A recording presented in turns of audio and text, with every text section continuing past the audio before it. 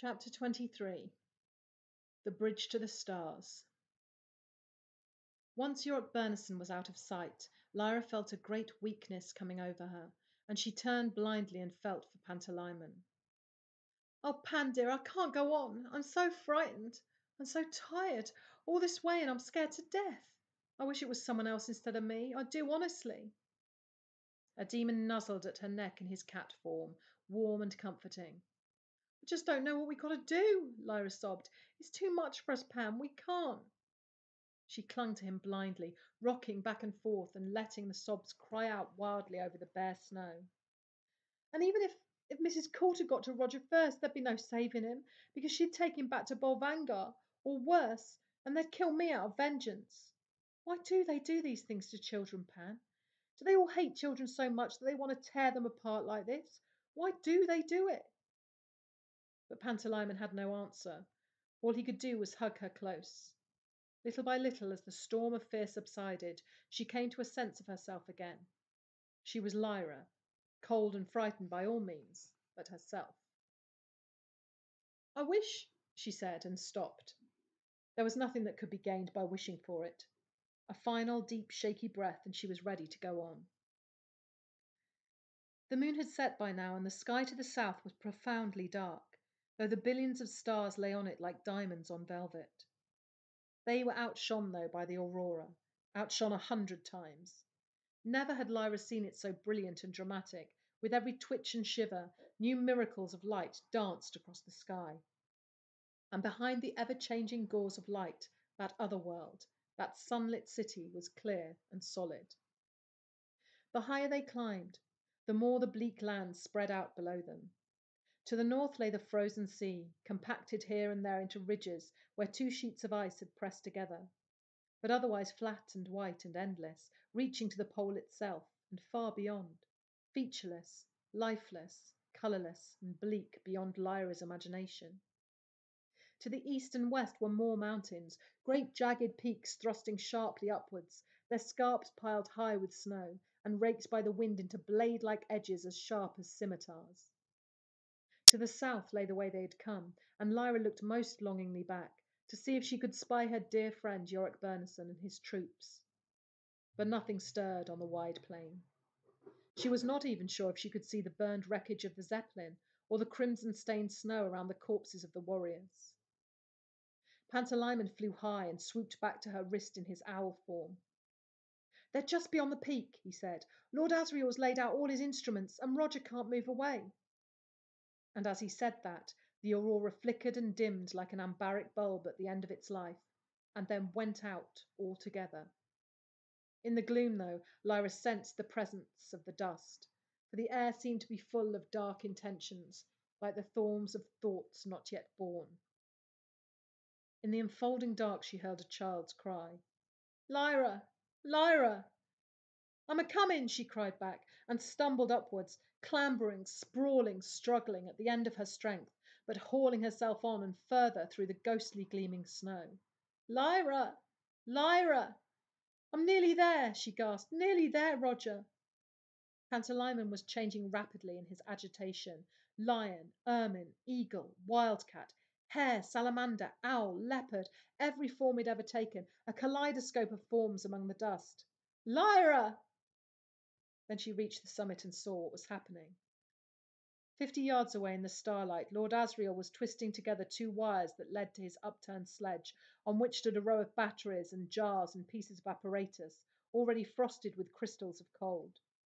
He was dressed in heavy furs, his face illuminated by the flame of a naphtha lamp. Crouching like the Sphinx beside him was his demon, her beautiful spotted coat glossy with power, her tail moving lazily in the snow. In her mouth she held Roger's demon. The little creature was struggling, flapping, fighting, one moment a bird, the next a dog, then a cat, a rat, a bird again, and calling every moment to Roger himself, who was a few yards off, straining, trying to pull away against the heart-deep tug, and crying out with the pain and the cold. He was calling his demon's name, and calling Lyra.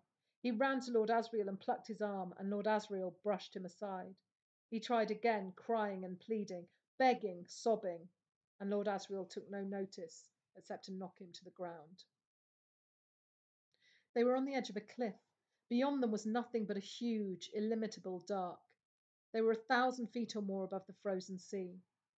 All this Lyra saw by starlight alone. But then, as Lord Asriel connected his wires, the aurora blazed all of a sudden into brilliant life. Like the long finger of blinding power that plays between two terminals, except that this was 1,000 miles high and 10,000 miles long, dipping, soaring, undulating, glowing, a cataract of glory. He was controlling it, or leading power down from it, for there was a wire running off a huge reel on the sledge, a wire that ran directly upwards to the sky. Down from the dark swooped a raven, and Lyra knew it for a witch demon. A witch was helping Lord Asriel, and she had flown that wire into the heights. And the aurora was blazing again. He was nearly ready. He turned to Roger and beckoned, and Roger helplessly came, shaking his head, begging, crying, but helplessly going forward. No, run! Lyra cried, and hurled herself down the slope at him. Pantalaimon leapt at the snow leopard and snatched Roger's demon from her jaws. In a moment the snow leopard had leapt after him, and Pantalaimon let the other demon go, and both young demons, changing, flick, flick, flick, turned and battled with the great spotted beast. She slashed left, right with needle-filled paws, and her snarling roar drowned even Lyra's cries. Both children were fighting her, too, or fighting the forms in the turbid air, those dark intentions that came thick and crowding down the streams of dust. And the aurora swayed above, its continual surging flicker peeking out, now this building, now that lake, now that row of palm trees, so close you'd think you could step from this world to that. Lyra leapt up and seized Roger's hand. She pulled hard, and then they tore away from Lord Asriel and ran, hand in hand. But Roger cried and twisted because the leopard had his demon again, and Lyra knew that heart-convulsing pain and tried to stop. But they couldn't stop. The cliff was sliding away beneath them, an entire shelf of snow sliding inexorably down. The frozen sea 1,000 feet below. Lyra! Heartbeats, tight clutching hands, and high above, the greatest wonder. The vault of heaven, star-studded, profound, was suddenly pierced as if by a spear. A jet of light, a jet of pure energy released like an arrow from a great bow shot upwards. The sheets of light and colour that were the aurora tore apart. A great rending, grinding, crunching, tearing sound reached from one end of the universe to the other. There was dry land in the sky. Sunlight. Sunlight shining on the fur of a golden monkey. For the fall of the snow shelf had halted. Perhaps an unseen ledge had broken its fall. And Lyra could see over the trampled snow of the summit the golden monkey spring out of the air to the side of the leopard, and she saw the two demons bristle, wary and powerful. The monkey's tail was erect, the snow leopard swept powerfully from side to side. Then the monkey reached out a tentative paw. The leopard lowered her head with a graceful, sensual acknowledgement. They touched. And when Lyra looked up from them, Mrs. Coulter herself stood there, clasped in Lord Asriel's arms. Light played around them like sparks and beams of intense anbaric power. Lyra, helpless, could only imagine what had happened. Somehow Mrs. Coulter must have crossed that chasm and followed her up here. Her own parents together, and embracing so passionately, an undreamt of thing. Her eyes were wide. Roger's body lay dead in her arms, still, quiet, at rest. She heard her parents talking. Her mother said, "They'll never allow it." Her father said, "Allow it? We've gone beyond being allowed, as if we were children. I've made it possible for anyone to cross if they wish." "They'll forbid it. They'll seal it off and excommunicate everyone who tries." "Too many people will want to. They won't be able to prevent them. This will mean the end of the church, Marissa, the end of the magisterium, the end of all these centuries of darkness. Look at that light up there. That's the sun of another world. Feel the warmth of it on your skin now. They are stronger than anyone, Asriel. You don't know." "I don't know. No one in the world knows better than I how strong the church is. But it isn't strong enough for this. The dust will change everything anyway. There's no stopping it now." "Is that what you wanted? To choke us and kill us all with sin and darkness?" I wanted to break out, Marissa, and I have done. Look, look at the palm trees waving on the shore.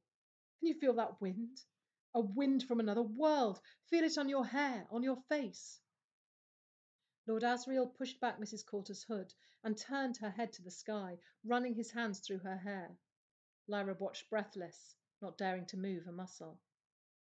The woman clung to Lord Asriel as if she were dizzy and shook her head, distressed. No, no, they're coming, Asriel. They know where I've gone.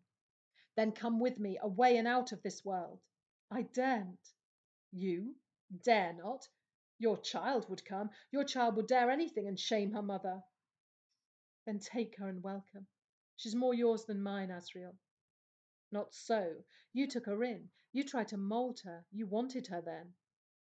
She was too coarse, too stubborn. I'd left it too late. But where is she now? I followed her footsteps up. You want her still. Twice you've tried to hold her, and twice she's got away. If I were her, I'd run and keep on running, sooner than give you a third chance. His hands, still clasping her head, tensed suddenly and drew her towards him in a passionate kiss. Lyra thought it seemed more like cruelty than love, and looked at their demons to see a strange sight, the snow leopard tense, crouching with her claws just pressing in the golden monkey's flesh, and the monkey relaxed, blissful, swooning on the snow. Mrs. Coulter pulled fiercely back from the kiss and said, No, Asriel, my place is in this world, not that. Come with me, he said, urgent, powerful. Come and work with me. We couldn't work together, you and I. No, you and I could take the universe to pieces and put it together again, Marissa. We could find the source of dust and stifle it forever. And you'd like to be a part of that great work. Don't lie to me about it. Lie about everything else. Lie about the ablation board. Lie about your lovers. Yes, I know about Boreal, and I care nothing. Lie about the church. Lie about the child, even. But don't lie about what you truly want. And their mouths were fastened together with a powerful greed. Their demons were playing fiercely. The snow leopard rolled over on her back, and the monkey raked his claws in the soft fur of her neck, and she growled a deep rumble of pleasure. If I don't come, you'll try and destroy me, said Mrs. Coulter, breaking away. Why should I want to destroy you? He said, laughing, with the light of the other world shining round his head. Come with me, work with me, and I'll care whether you live or die. Stay here and you lose my interest at once. Don't flatter yourself that I'd give you a second's thought. Now stay and work your mischief in this world, or come with me. Mrs. Coulter hesitated, her eyes closed. She seemed to sway as if she were fainting, but she kept her balance and opened her eyes again with an infinite, beautiful sadness in them. No, she said. No. Their demons were apart again. Lord Asriel reached down and curled his strong fingers into the snow leopard's fur.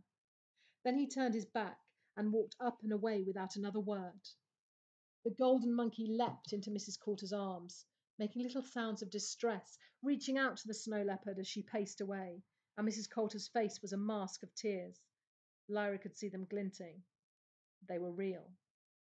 Then her mother turned, shaking with silent sobs, and moved down the mountain and out of Lyra's sight. Lyra watched her coldly and then looked up towards the sky. Such a vault of wonders she had never seen.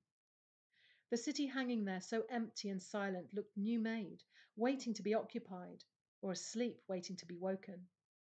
The sun of that world was shining into this, making Lyra's hands golden, melting the ice on Roger's wolfskin hood, making his pale cheeks transparent, glistening in his open, sightless eyes.